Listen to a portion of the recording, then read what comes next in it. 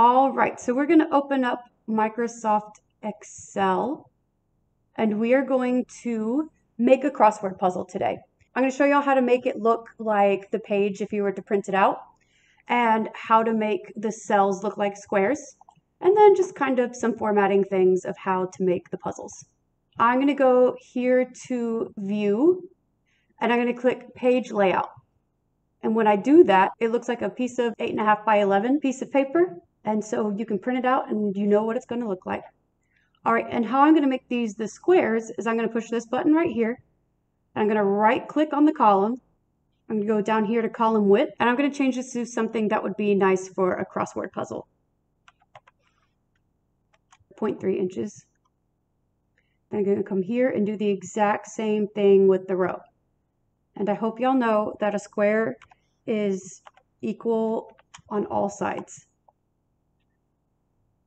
All right, so now I have my squares. How to just do the crossword? I actually found out that you can just drag, like click and drag to pick a bunch of cells. All right, so now I'm going to add the border. I'm going to add the thick outside layer so that way it looks like a crossword puzzle. And now I'm going to write the number at the top left corner, just like you would see in a crossword puzzle. I'm going to make this super small, and I'm going to put, let's say this is 1. One way at the corner. There you go. And so now I have it in the proper corner and it looks like a crossword puzzle. I'm going to do the same. I'm going to click and drag. And then do the same thing. I want all the borders and I want a thick outside border.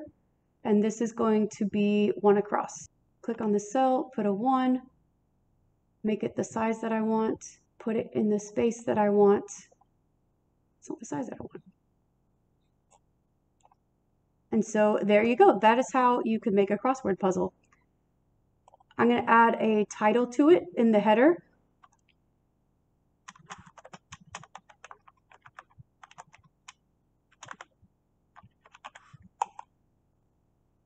This isn't necessarily what yours will look like, but I'm not making a crossword puzzle right now. And to write the answers, you're just going to go here and go across, and then I'm going to pick here, and I'm going to do something like that. All right, so now let us make a maze. I'm going to come here, I'm going to unmerge everything, and then I'm going to make everything back to the way it was.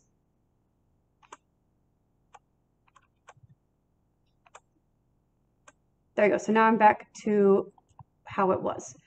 Now, how to make a maze. I would start with what you want it to look like at first, what you want the path to be. All right, so here's the path that I want, and then I would come in here and add different colors of routes that can trick people and have your dead ends and just kind of build it from here.